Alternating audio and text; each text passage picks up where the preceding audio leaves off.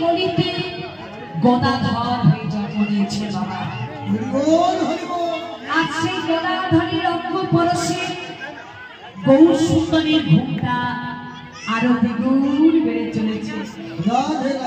তাই বাসুদেব ঘোষ পদের মাধ্যমে বর্ণনা করছেন, আসতে মা গো, মা আসতে মা, সকলে শান্ত হয়ে বসে মা, কারণ চিৎকার করলে মা গো আপনারা কেউ বুঝতে পারবেন না, সকলে চুপ করে শান্ত হয়ে বসুন।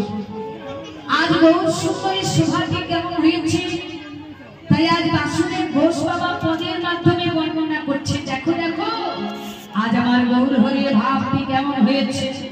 ও কি বায়ল সে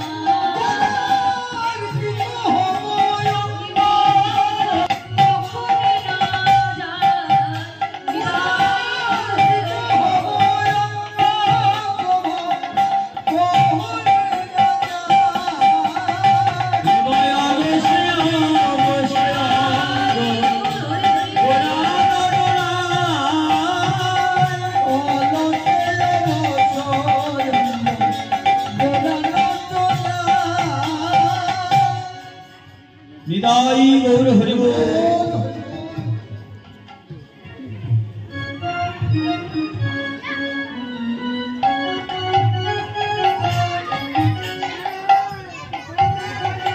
দেখুন ভক্তমণ্ডলী, অলসে অবশ্য গোড়ার মতরায় আজ আমার গৌর সুন্দরী অলসে অবশ হয়ে গেছে, সারা অঙ্গ ঘুমে অলস হয়ে গেছে।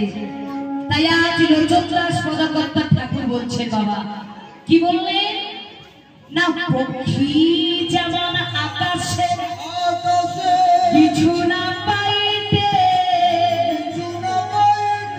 যত দূরে শক্তি উড়ে যায়, সেই রূপ আমার গৌরাঙ্গের না পাইতে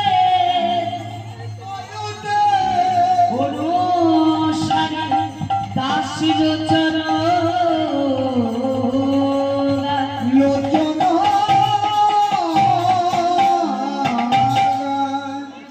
ওমা বলছি পক্ষী যেমন আকাশে।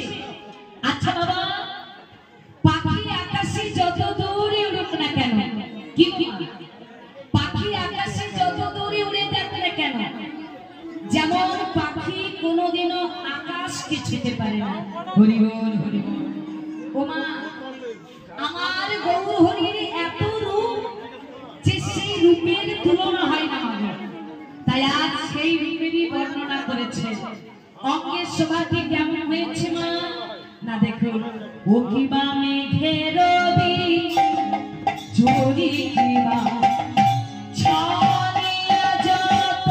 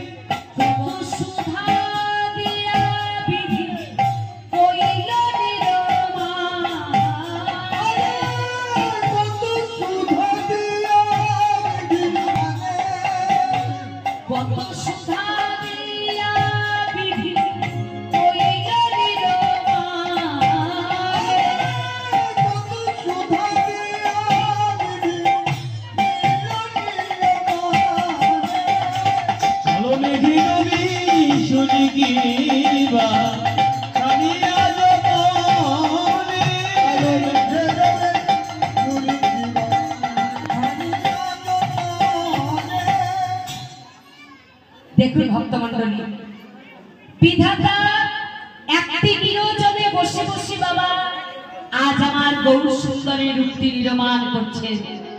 কিন্তু বাবা সেই বিধাতা পুরুষ মাগো গৌর হরি রূপটি উন্নয়নে হেরে নাই,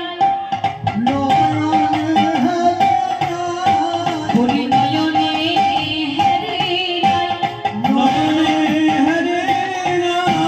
নির্মাণ করেছে দিদি নয়নে হেরে নাই,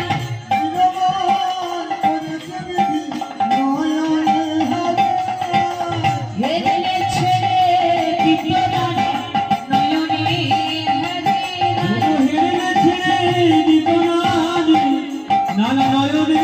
হেরে নাই, অতিবন হরসে বিচিত্র বালিশে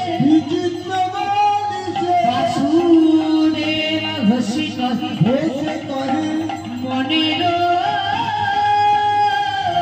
হরিষে।